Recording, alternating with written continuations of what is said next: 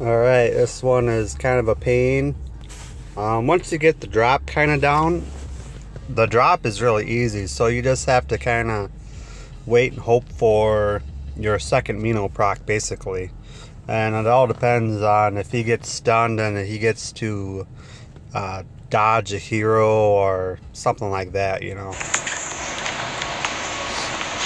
So I use a lot of local AoE heroes like Vlad and Ghoul to help shield everybody and clear some of the junk out, clear some of the heroes out. Because once you snowstorm, all the heroes are gonna gather towards the snowstorm and then get froze, and then you want Vlad to kind of try and clear them out. There's more than enough HP there for PD to stack. Let's go ahead and gold mine, freeze them.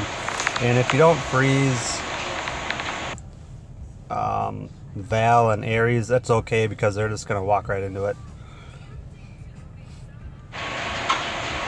And you'll see my first Mino proc is really delayed because these stun towers are actually stunning Mino.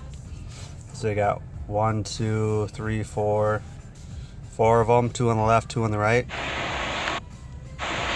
And you'll see here pretty soon. My PD died really early. I didn't quite get my GA down in time, and so we're at 30%. That was the first Mino proc. So that Mino was really delayed, which really helped me out, but I just didn't get PD down in time.